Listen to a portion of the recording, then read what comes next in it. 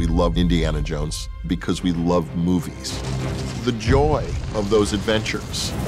We love the cause and effect, the tripwire of events. All these pieces fit together to make the lightning in a bottle of an Indiana Jones film. But also, it just fits Harrison like a glove.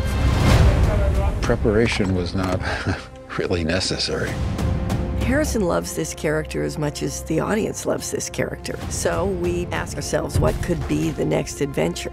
And in this case, it was what could be the last adventure. We come to find him in 1969. The world has changed around him.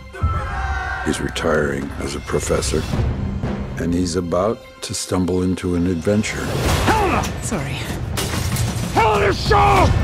It's filled with awe and excitement and danger, and they've completely captured that.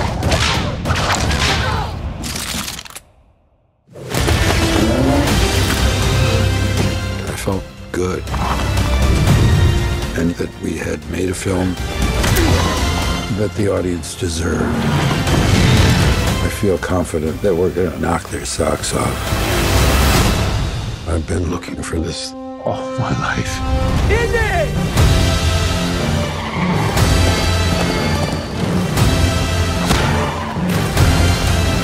Give 'em hell, Indiana Jones!